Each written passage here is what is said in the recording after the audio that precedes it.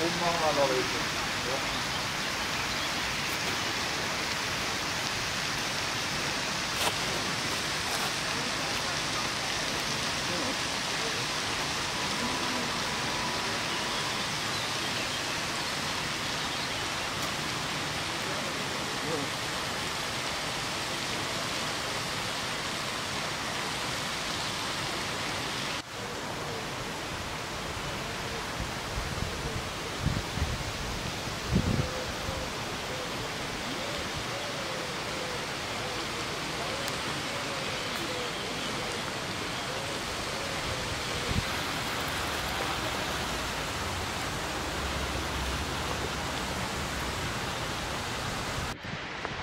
Ja, hier habe ich mal in einjähriger Bauzeit ein Segelschiff gebaut, die Valdive von Altena.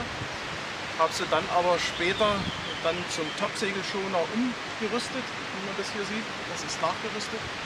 Alle Segel werden über Segelwinden gesteuert. Alle Segel sind damit voll funktionsfähig. Und ja, die Schiffsschraube hinten ist eigentlich nur der Flautenschieber. Aber später habe ich mir dann gedacht, ja, Schiff mit Schiffsschraube bauen, das kann eigentlich jeder. Deswegen habe ich dann mal versucht, einen Ruderer zu basteln. Die Elektronik macht es möglich.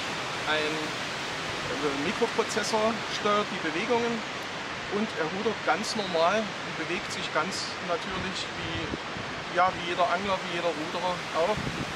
Es war ein bisschen schwierig, aber es hat funktioniert.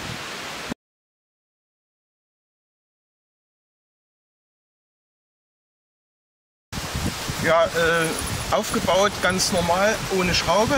Gesteuert wird das Ganze durch einen Mikroprozessor. Für die Bewegung verantwortlich sind verschiedene Servos, die hier im Schiff versteckt sind. Hier vorne zum Beispiel sind die beiden für das Auf und Ab der Ruder. Hinter der Puppe sind dann die beiden für den eigentlichen Antrieb.